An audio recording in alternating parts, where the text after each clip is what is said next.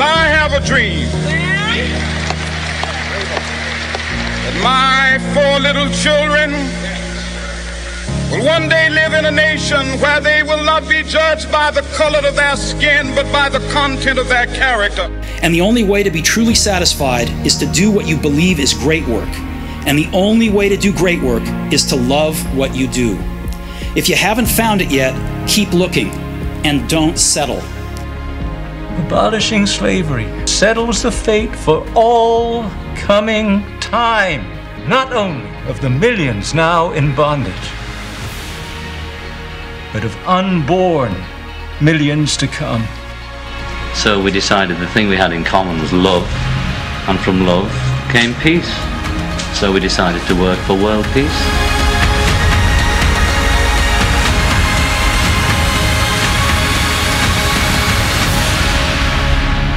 Thank God Almighty, we are free at last.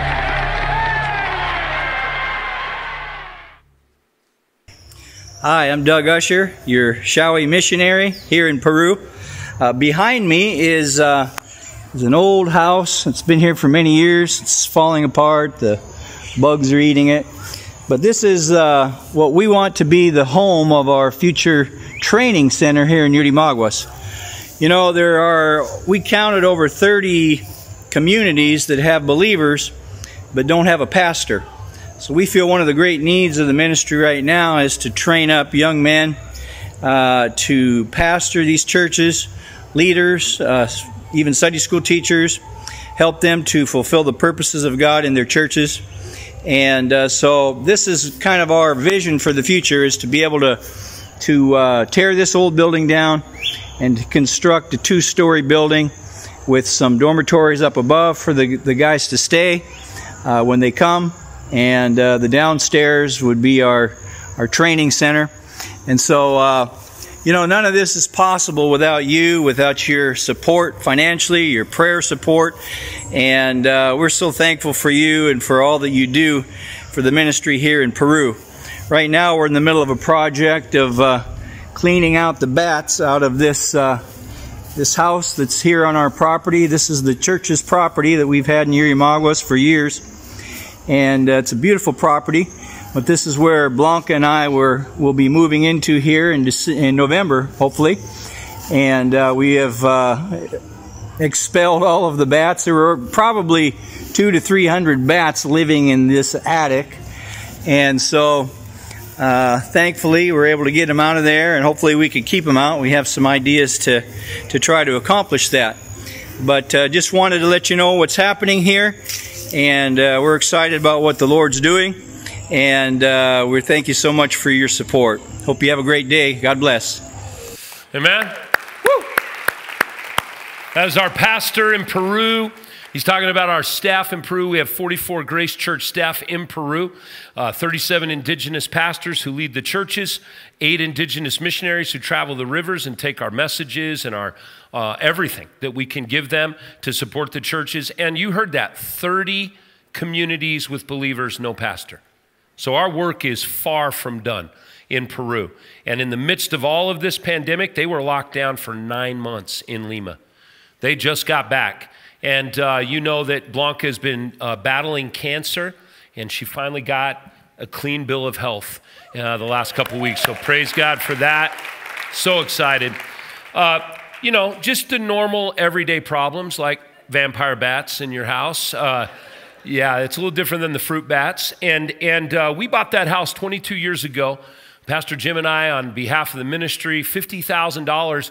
The last bid we got for getting rid of the bats was $50,000. So thankfully, Doug and the team have been able to expel them. And we're hoping that they stay away and that we can keep the eaves covered up. But, you know, with that in mind, that's why we have this silent auction stuff in the back of the auditorium. We don't normally set up an auction in our, you know, our chapel area, if you will, or our auditorium. But the silent auction and the live auction November 1st from 1:30 to 2:30 p.m.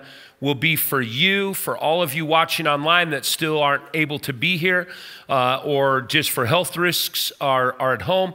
And you can bid on all of the items The silent auction has some really cool stuff. Matter of fact, there's a trip for two, all expense paid, to Peru on my next mission trip. That's like a $6,000 value. You can bid, take your spouse or take someone with you, and what could be better than the jungle and me? So anyways, we'd love to take you on that mission trip. We also have Rolling Hills Country Club, a foursome. You can go and play. You can't play there unless you have this. And so I just encourage you to bid on that. We have a entire real estate brokerage license, the entire schooling, like a $900 or $1,000 value. You can bid on that, get your brokerage license if you've been thinking about it. So there's a lot of cool stuff on top of the really awesome sports stuff and everything else. Please get involved, because losing the golf tournament means we lost about 25% of the support that goes to Peru. And really, it's closer to 50%. And so we need your support to make that happen. And you know, guys, God is obviously moving. And if you look at what he is doing rather than what the media is saying, you'll be in a lot better place. And I know that we're watching right now, the infections apparently have risen. Of course, the testing has tripled. We never talk about that. Hospitalization has risen. That is a true statement for our doctors and nurses. We want to be careful. What we're not talking about, though, is the death rate is lower than it has ever been across the country. And we're talking so low that it's immeasurable compared to the height of it in March, April, May, and June. So we need to talk about all the facts surrounding this. We do, you know, I get tired of hearing people who are politically bantering saying that they're quoting science. I have dealt with 6,000 doctors a week since this pandemic. They just bring me in, feel sorry for the pastor, want to make sure he knows what's going on. And also because we have been in conversations with our governor, and we are grateful that we are the only church in the state that was given permission to gather like this. Some of you are wondering if I'm breaking the law or we're breaking. No, we're not. But on top of it, we have taken every precaution to make this the safest place you'll go. And let me prove that to you, all right? You know we have the RIM Halo system.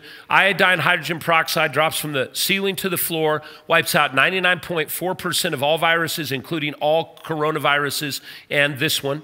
And it's in all of our facilities, upstairs, downstairs, the lodge, upstairs, downstairs. But let me just give you scientific fact. You know when they do a poll or they take a survey, they talk to 1,500 to 3,000 people spread out through all demographics. Did you know that? That's where the numbers are coming from. We've had 3,471 people, different people, attend our services since June 7th. So I'd say that's a pretty good scientific balance, right? The 3,471 have worn their masks from the street to the seat. They've social distanced to the best of their ability. When they can't, they make sure their mask is on. We have the system in. We take temperatures. They've signed waivers. You've signed waivers, okay? We've had 2 people test positive. Both of those people showed 0 symptoms, but they were around infected people, not at church, but somewhere else. 2 people. 3,471. I'm just simply relaying the facts to you. That's all.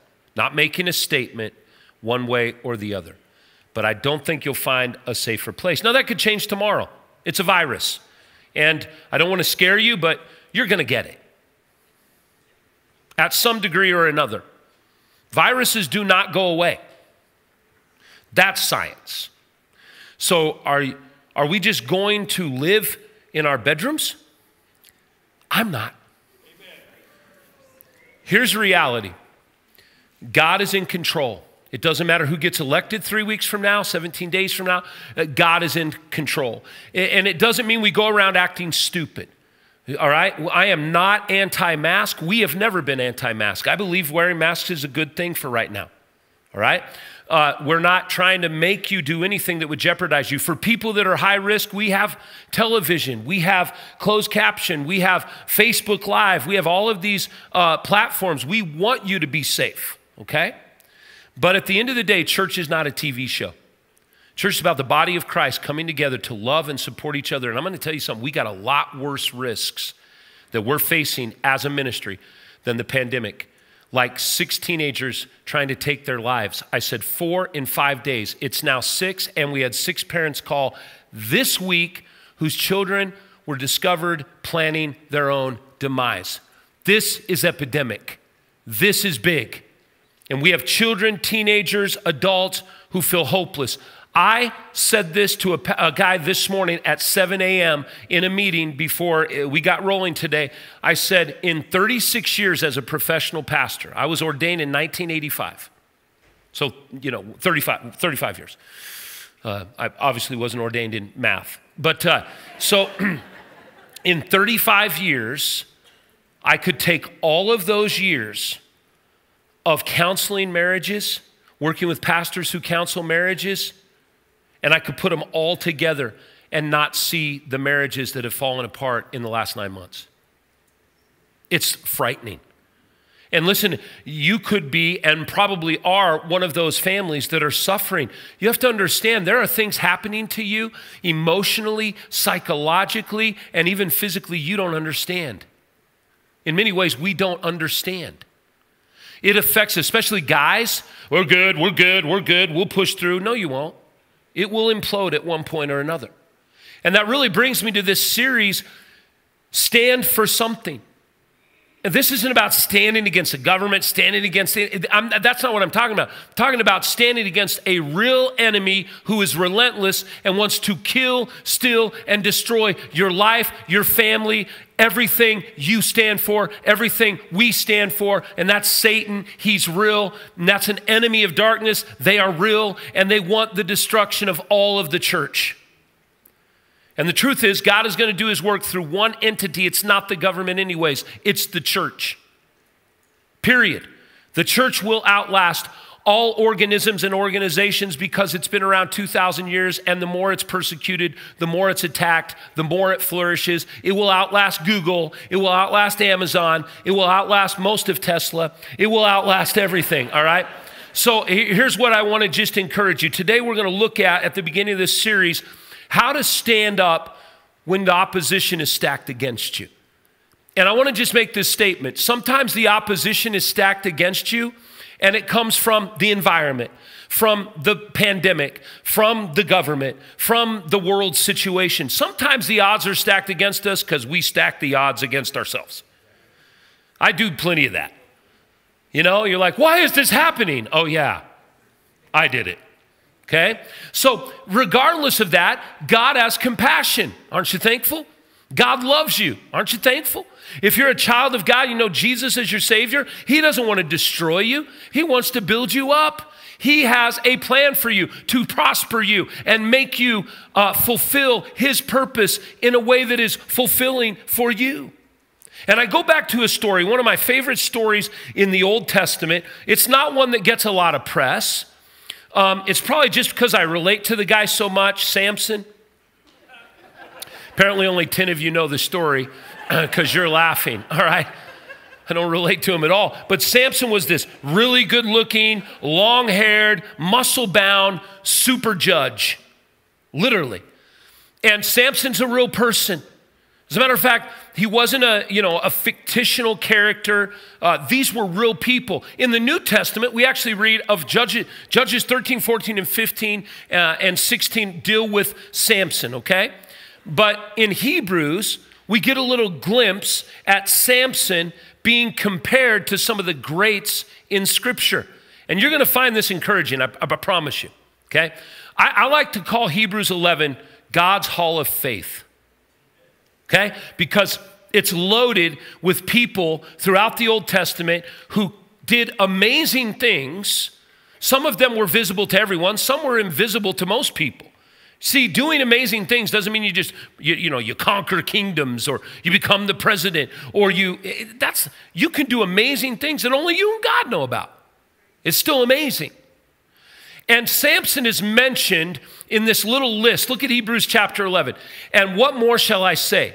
I do not have time to tell about Gideon, Barak, that's not Obama, another one, Samson and Jephthah, about David and Samuel and the prophets, who through faith conquered kingdoms, administered justice, and gained what was promised, who shut the mouths of lions, quenched the fury of the flames, and escaped the edge of the sword, whose weakness was turned to strength, and who became powerful in battle and routed foreign enemies. I can tell you that much of that list applies to all of those people. Much of that list applies to Samson alone. But on top of the great things he did some really dumb stuff. Thank you, Jesus. That's why I'm a preacher, because God doesn't disqualify dumb people, okay? He loves all of us. You know, I think about this. If I summed up all of Samson's life, I could tell you stories. I'll tell you the stories today. But if I summed up his life, it would be really in 4 words that came at the end of his life. Look at this in Judges 16:28. Then Samson prayed to the Lord. Look at this. Sovereign Lord, remember me. Now, he's about to do something that is the ultimate sacrifice for the sake of the people of Israel. But that is not a statement about God's forgetfulness. God doesn't forget anything. That's a statement about Samson's forgetfulness. And he's responding to God by saying, oh Lord, I know I've blown it. For the 40 years I've been alive, I've blown it many times, but don't forget me. God's like, Sam, I never forgot you. Never. Aren't you glad? He never forgets us. Never. No matter what we do. Listen, I don't know what you did an hour ago. You could have been screaming at the family, pulling in the parking lot, fighting with the wife. Look, don't look at them right now. You just did dead giveaway, all right? It always cracks me up when I use an illustration. I'm like, yeah, it was us. Okay. It could have been something last night, last week, and you're like, oh man, God could never use me. I'm a Christian, I know better. Or maybe you're not a Christian thinking, I'm a terrible person and God would never love me. You're wrong on both accounts. God loves you so much, he gave his son for you. He died on a cross. He washed all your sins away. He rose again 3 days later. God loves you. And if you're a Christian, God says the moment you trusted in his son, he will never lose you. He will never forsake you. He will never cast you out. How about that? You're like, but Pastor, you don't know what I've done. No, but God does. He knows everything you think, and he still loves you.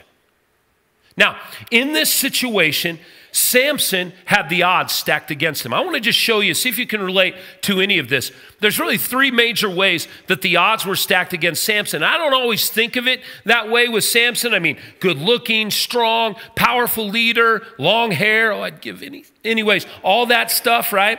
But Samson had the odds stacked against him. First of all, Samson was born into a wicked world. Can you relate?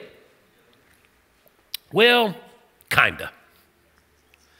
The world we live in, especially as Americans, no matter how difficult it gets, doesn't compare to the world the Israelites lived in 3,500 years ago.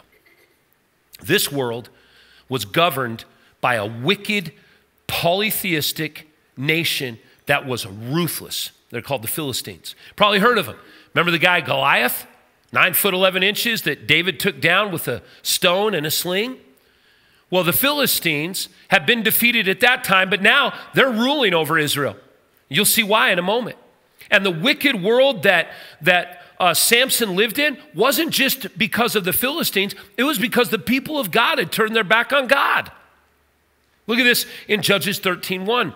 Again, the Israelites, you might just want to circle that. Again, the Israelites did evil in the eyes of the Lord. So the Lord delivered them into the hands of the Philistines for 40 years.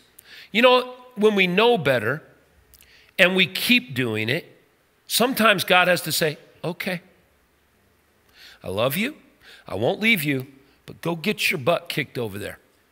Might help you. That might be best.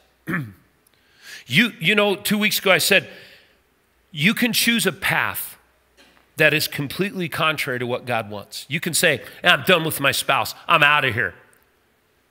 And you can choose that path. It might be the path of least resistance, but it will not be the path that brings satisfaction. It will not be the path that brings hope in your life.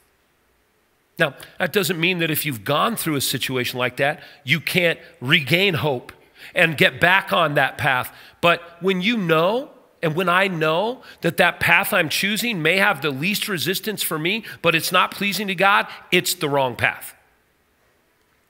For Samson, he was born into a wicked, wicked world. The Philistines were so wicked, the nation of Israel had been brought into bondage. They were in slavery. Polytheistic means they believed in many gods. One of those gods was Dagon, false god, looked like a dog in the head, and they sacrificed children. Just stop for a moment. I'll talk about this in a few weeks. I mean, it's debatable, to be honest, but sacrificing children is the worst thing a society can do. They sacrifice children from infancy to 10 years old. They committed sexual deviance of all kinds. They were wicked. They were ruled by their belly and by their lusts.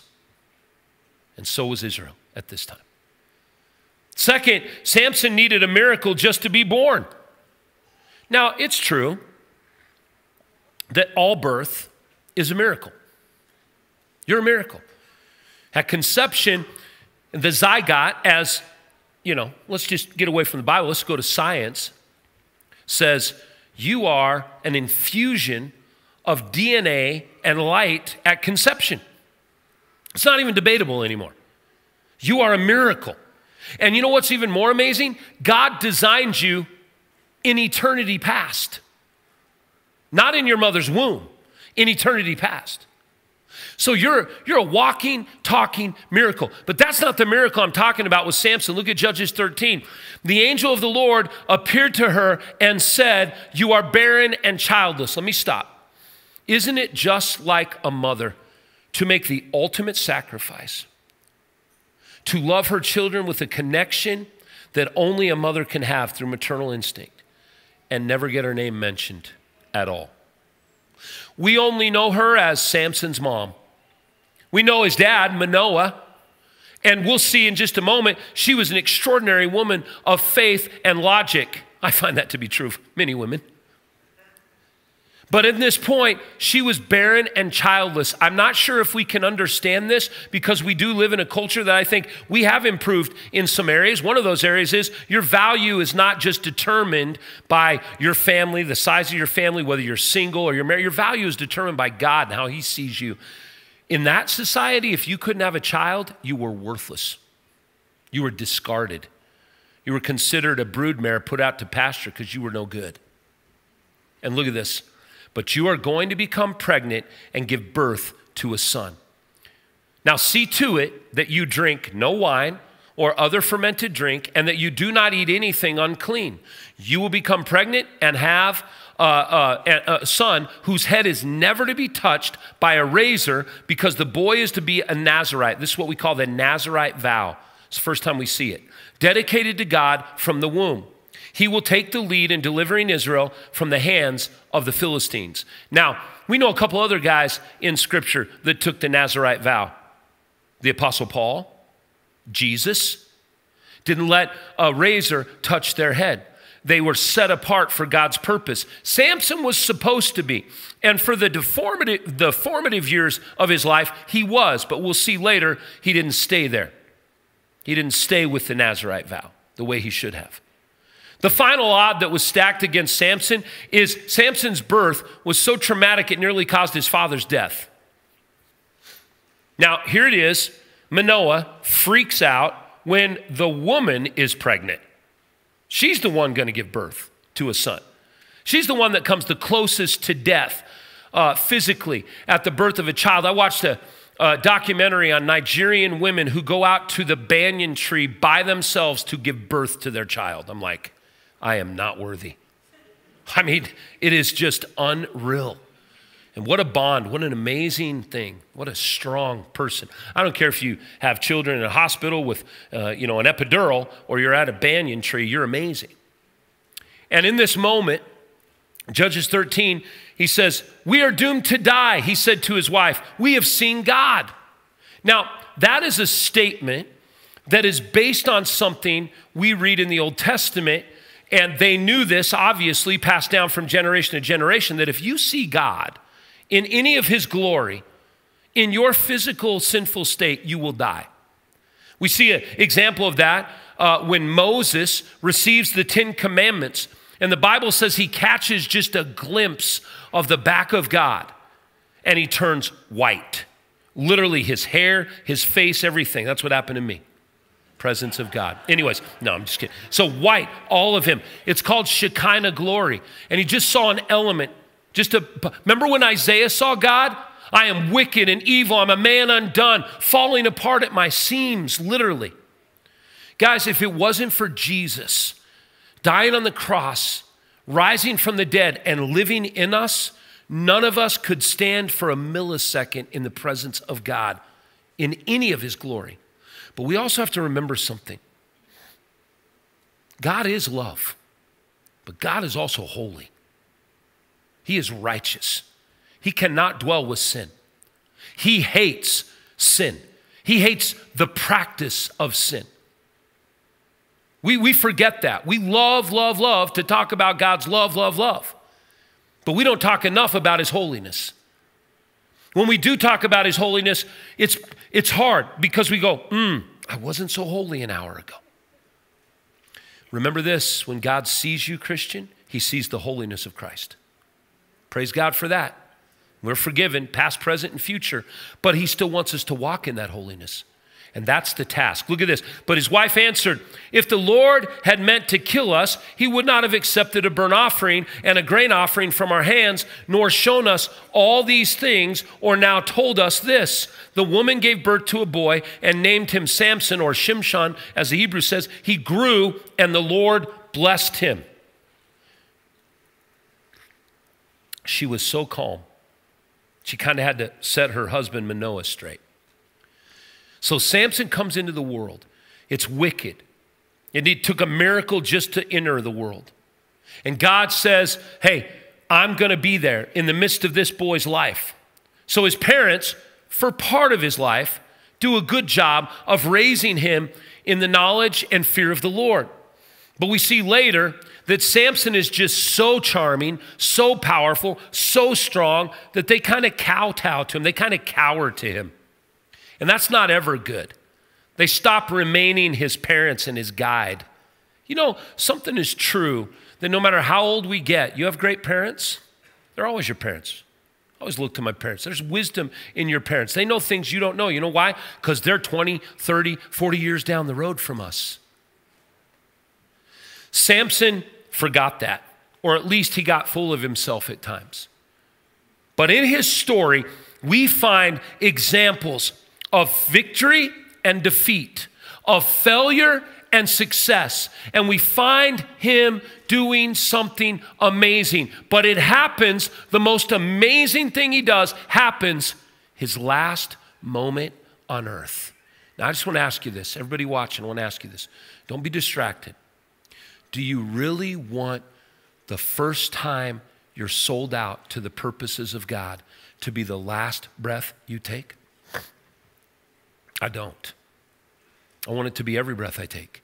And it's not. I got a long ways to go. So how do we stand for the Lord, for his purposes? How do we stand for his glory when the odds are stacked against us? Because the odds are getting greater and greater against the church and the purposes of God. First, we have to personally accept the purposes of God, the purpose God created me for, and listen, stay focused on it. We talk a lot about purpose in this ministry. Why? Because you are not an accident. Because Proverbs 16:4 says the Lord created everything for his purpose. That includes you because you're the greatest of his creation.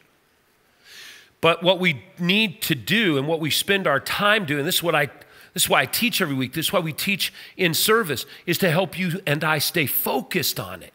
Because I don't know about you, but when we're here, sing some great worship songs, when that a great worship set, I love our worship team, and we fellowship together, and we encourage each other, and you know, we go through all the ministries, and it's a great, we're gonna have the 101 today. If you've never found out what your purpose is and join the church, come to 101. My wife and I are teaching. We'd love to have you there. We'll feed you 1:30 to like 5. We need you. We want you there. But you discover your purpose. That's easy. But staying focused on it, that's hard. There are so many distractions the moment we walk out the door, right? The moment we walk out the door. Look at Judges 13:5. You will become pregnant, have a son whose head is never to be touched by a razor. We read that. But look at the last part. He will take the lead in delivering Israel from the hands of the Philistine. He had a specific purpose. Now, I gave you this spot on your notes so you'd have this. The Nazirite vow was being set apart and dedicated to God's purpose. And that's why in his life, he was not supposed to allow alcohol to enter his body. He wasn't supposed to cut his hair. He was supposed to be set apart for God. And by the way, Samson did become a judge of Israel for 20 years. He was a ruler in Israel. He was highly respected. But not only did he stop the whole don't drink alcohol, but he did some other really bad stuff. And God still used him. You know, the Apostle Paul said it this way to the Corinthians. Remember we talked about the Corinthians last week. He said this, come out from among them and be separate, says the Lord. Touch nothing that is unclean, and I will embrace you. I will be a true father to you, and you will be my beloved sons and daughters, says the Lord, Yahweh Almighty.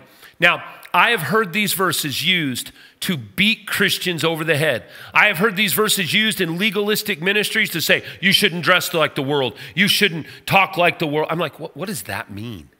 Right? You shouldn't listen to that music. You shouldn't go to those places. And all of a sudden, they just start putting parameters that you have to fit into this tiny little box, and we have to join a commune and move to the mountains and wear gunny sack dresses and corduroy pants and flannel shirts. Nothing wrong with those. They're great, by the way. But I mean, we don't have, okay, so here's the point. That's false. Paul is addressing the Corinthians, and God is addressing us because less than a mile from the Corinthian church was the temple of Aphrodite. And temple prostitutes, 1,000 to 3,000 of them, shaved their head and had sexual relationships with the men in the community. It was an accepted practice. Women were like, okay, I have the children. You have sex with your temple prostitute. And these people were getting saved. They were coming to Christ daily in the early New Testament church. So Paul is saying, guys, you got to come out from among that practice. You can't be engaging in that stuff and be holy. Yes, you're God's child. Yes, he loves you, but practicing that is wrong. You know, there are things that we go, you know, my conscience is clear.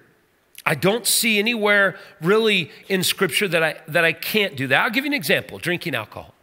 I don't drink alcohol, I never have. I just don't like it. On top of that, I'm a pastor, so I know what I do in moderation, others do in excess. That's just reality. But it's not wrong. It's not wrong for someone to drink alcohol. It's wrong to get drunk. That's not right. The Bible condemns that, says don't do that. That's foolish. But drinking alcohol is not sinful. Having a beer, a glass of wine, that's not the issue. So you see how there are things that we go, okay, we can differ on that. But there are also things that we know that's not right. That's damaging to my reputation, God's glory, and frankly, it could be harmful. Romans 12 gives you kind of a template of how you and I can really walk in the ways of the Lord. Look at this. And so, dear brothers and sisters, I plead with you to give your bodies to God because of all he has done for you. Let them be a living and holy sacrifice. Will you circle living, circle holy? And then underline sacrifice. The kind he will find acceptable. This is truly the way to worship him. Don't copy the behavior and customs of this world, but let God transform you into a new person by changing the way you think. Then you will learn to know God's will for you, which is good and pleasing and perfect. He says, listen, the battle is fought in our minds. A thought becomes a desire becomes an action becomes a habit, and a habit becomes a way of life. That's where the battle's fought. So how we think is how we live. We've been talking about this for a while. So God says, you've got to accept my purpose and stay focused on it. That's why we need our small groups in the middle of the week so we can go, oh, I was losing focus. It only took like 3 seconds, right? It happens. That's why we need to be gathered in a large group so we can worship together and find that excitement and that empowerment and that encouragement. Then we see in Samson's life, remember God uses me even with my imperfections. I find this one incredibly encouraging. God uses me even with my imperfections. Now I'm gonna run this down real quick. Let me give you a sign of Samson's imperfections, okay? So Samson, we know nothing about his first 20 years except that his parents raised him in the knowledge and the fear of the Lord. He never cut his hair. His hair was a sign of God's blessing, which means if his hair was ever cut, he lost his strength. What kind of strength? Superhuman strength. There were times Samson would go to battle with the Philistines. The entire nation was afraid of him. And because of that, they sort of let the Israelites do a little bit more than they had. And so at one point, Samson gets in a battle with all of them, and he goes and catches a bunch of foxes. I know for all the animal lovers, and I'm an animal lover. I love animals so much, I'm going to go get an elk on Friday. Anyways, loving animals. So he tied their tails together, and he lit them on fire and threw them in the fields. And they caught all the fields on fire. All right? Hey, they did battle a little different back then. At one point, Samson starts being filled with lust for a woman, and he starts going to the Philistines and sleeping with prostitutes. What could be worse? And yet, in the midst of that, there are times when God uses him. Only God knew what happened in his heart. At one point, his brothers from Israel were like, we have got to do something about Samson, but none of us can conquer him. So going to catch him in the act, and guess what ends up happening? He runs out, goes to the city gates. According to archaeology, the gates weighed between 1,000 and 2,000 pounds. He rips them off their hinges. He puts them on his shoulders, and he runs to the top of the hill to dispose them. Yeah, this dude is bigger than the rock. Okay, let's just say. And so that happens. There were other moments in his life. We'll look at some of the passages, but there was a time when the Philistines came after him. They thought he'd been tied up and subdued. He miraculously gets free, and he picks up the jawbone of a donkey that was freshly killed and strikes 1,000 of them to death. One guy killing 1,000 wicked people. Men, soldiers. But then he's doing stupid stuff in the midst of it. Because God says, listen, I love you no matter what. Look at Judges 14. Samson went down to Timnah and saw there a young Philistine woman. When he returned, he said to his father and mother, I have seen a Philistine woman in Timnah. Now get her for me as my wife. His father and mother replied, isn't there an acceptable woman among your relatives or among all your people? Must you go to the uncircumcised Philistines to get a wife? Notice they're reasoning with their son when they should have said, whoa, no, that is a violation of God's command, son. You cannot do that. They're already kind of cowering to his greatness. But Samson said to his father, get her for me. She's the right one for me. And they did it. Lesson right there, pretty simple. I talked about it last week. You're a leader. You're a parent. Be a parent. Say it truthfully. Son, that is wrong. You should not do that. In Judges 15, it says at one point he was walking with his parents, and he was tied up by the Israelites. And as he approached Lehi, the Philistines came toward him shouting, the Spirit of the Lord came upon him powerfully. The ropes on his arms became like charred flax, and the bindings dropped from his hands. This is very important. He doesn't say through his superhuman strength he broke these cords. It says God released him. God did it, and he was able to fight the battle. That was on the heels of a really poor decision. Now, I find hope in the fact that God uses sinners like me. Matter of fact, the Apostle Paul said this. Look at 1 Timothy 1. This is a trustworthy saying, and everyone should accept it. Christ Jesus came into the world to save sinners, and I am the worst of them all. That's Paul the Apostle. But God had mercy on me so that Christ Jesus could use me as a prime example, will you circle that, of his great patience even with the worst sinners. Then others will realize that they too can believe in him and receive eternal life. There's the gospel.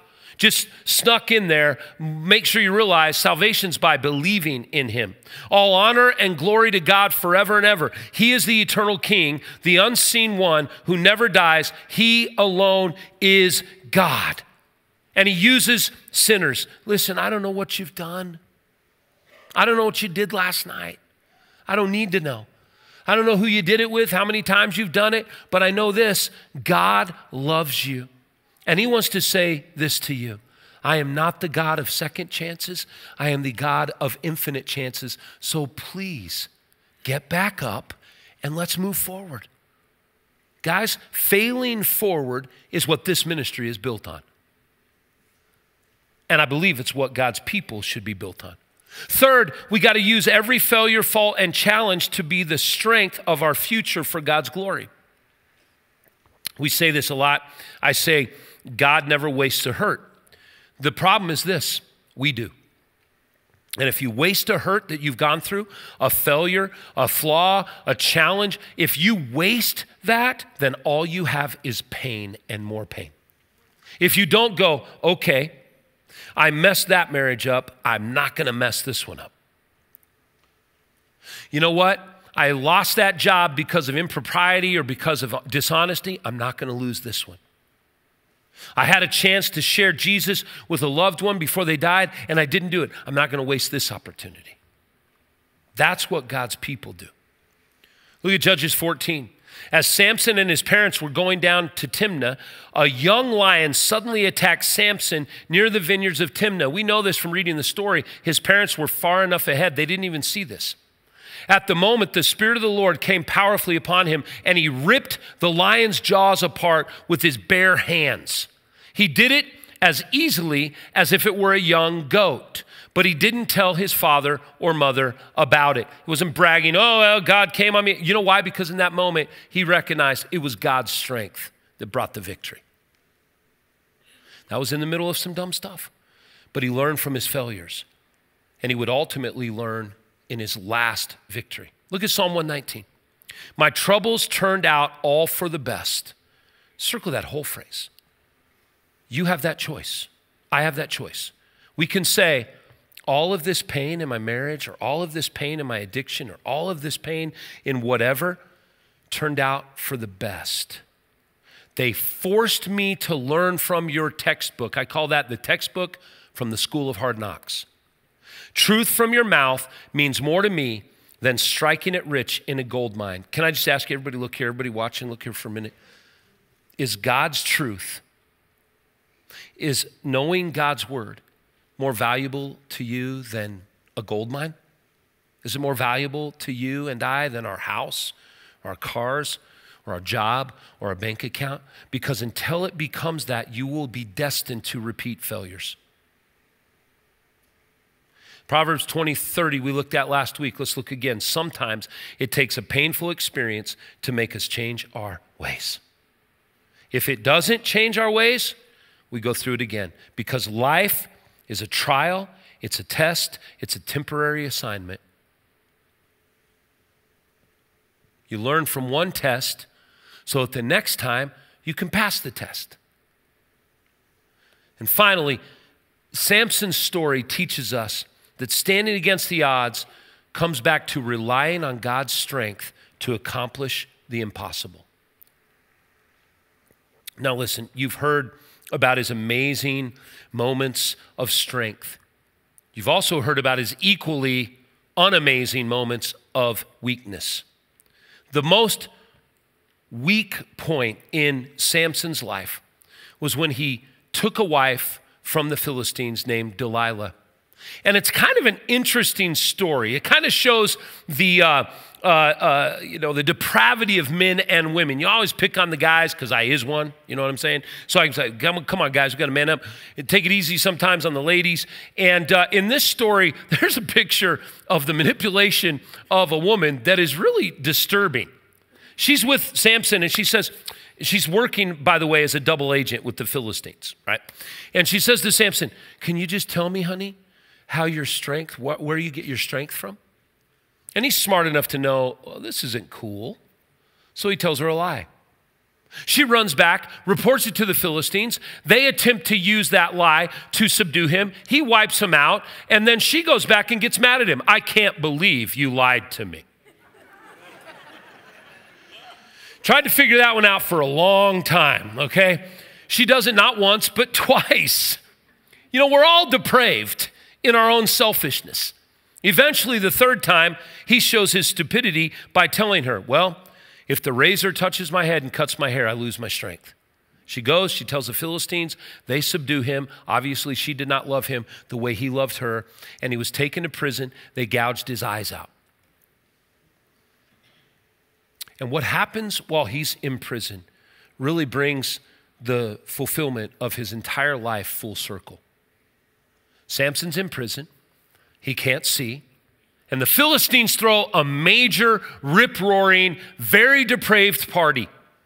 We're talking about, you know, all of the worst kinds of sins you could imagine. They're getting drunk. They're just 3,000 of them just completely partying it up because now Israel has no savior, no person to fight their battles. And at that moment, the leader, the ruler, the king, the dictator says, go get Samson. Let's put on a little sideshow. Listen, guys, you never make fun of God or God's people. Never. So they bring Samson out. And Samson says to the young servant, put me up there near the pillars. You know, people used to make fun of the Philistine nation and make fun of the Bible because of the Philistines. They're like, there's no people group called the Philistines. That just proves the Bible's a bunch of fairy tales. Once again, mocking God. Do you know in the last 7 to 10 years, there are more revelations about Ashkelon and the Philistine nation than any other archaeological discovery in the Bible? It's phenomenal. It's mind-blowing, actually. And at this point, they found what they think is the temple, and ironically, the fulcrum, the actual cornerstone of all of it, was 2 pillars. Amazing. And look at this in Judges 16. Then Samson prayed to the Lord, Sovereign Lord, remember me again, oh God. Have you ever prayed that prayer? Oh God, I know I've been in the wrong place. Can you remember me again? He's standing there going, I never forgot you. I haven't gone anywhere. Then look at this. Oh God, please strengthen me just one more time. With one blow, let me pay back the Philistines for the loss of my 2 eyes. Then Samson put his hands on the 2 center pillars that held up the temple. Pushing against them with both hands, he prayed, let me die with the Philistines. And the temple crashed down on the Philistine rulers and all the people. So he killed more people when he died than he did or had during his entire lifetime, which is over 3,000 people. He wiped out the entire leadership, administration of the Philistines. By the way, God's in control of rulers, good or godly, and he wipes them out. He dies in the process, and Israel is set free. Now, I don't want that to be my legacy. Do you? I don't want it to be, oh God, I finally got it when I'm laying on my deathbed in a hospital room. Oh God, I finally understand how important it is to live for you because I'm two days from seeing you. I want it to be every moment, every breath. And it isn't. I'm still not there. And I would venture to say none of us are. You know, Jesus said that if you feel like what you're standing up against is impossible, humanly speaking, it is impossible. But with God, everything is possible. Don't fall into the trap of seeing stories like this and go, I'll never, bring down an entire nation. I'll never, tear a lion apart, figuratively or actually.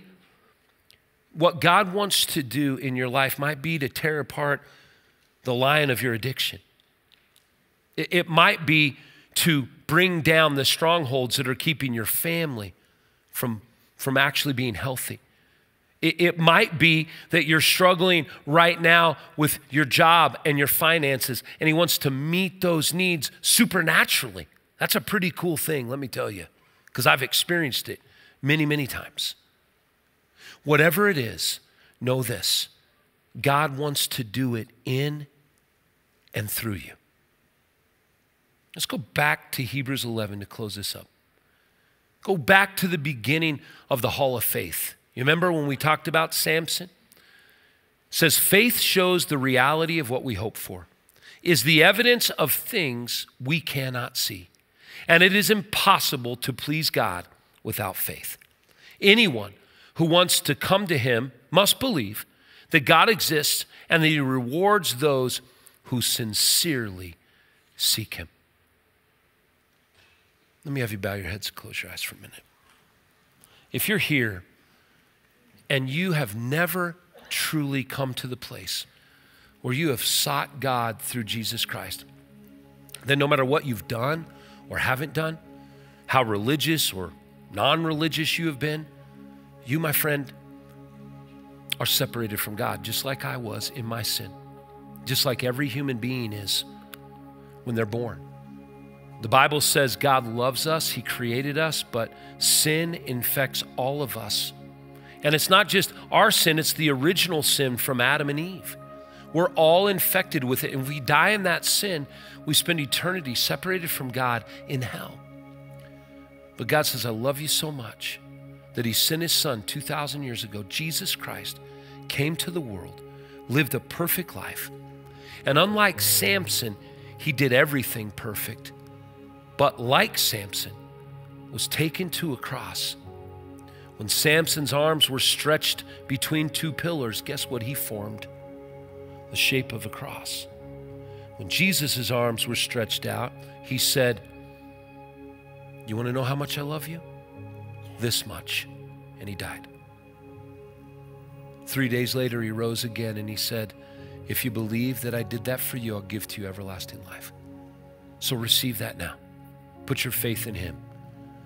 You can just say this in your mind, just quietly to God. God, I'm a sinner. I've done things wrong, but today I believe Jesus Christ died for me and I receive the free gift of salvation. Welcome to the family of God. I want to pray for you. I'm not going to have you stand up or come forward with heads bowed and eyes closed. I'm just going to have you raise your hand and put it right back down. That just tells me you got it. So if you're saying, today I'm receiving that free gift, I'm trusting in Jesus, would you slip your hand up and put it right back? God bless you guys. God bless you. Many hands. God bless you. Thank you. God bless you. Praise God. Wow. Friend, if you made that decision, we're here for you. Told you I wouldn't embarrass you and I won't. But right now, right where you are, you take time before you leave. We make it very simple. Text the word believe to 313131. We'll give you a call this week. We got a free Bible for you. We just want to welcome you to the family of God and let you know all the areas where we can help you grow in this ministry. Father, thank you for the example of Samson. Thank you for the picture of your grace. Thank you, Lord, for these you've called into your kingdom. As we worship you now, Lord, we give you great honor and glory. Lord, we lift up all of those in the path of the fires. Lord, we ask that you'd send rain and snow, whatever it takes. Lord, that you'd protect our firefighters, protect our responders, protect the pilots. Lord, protect the houses as they're being evacuated. Lord God, watch over them all.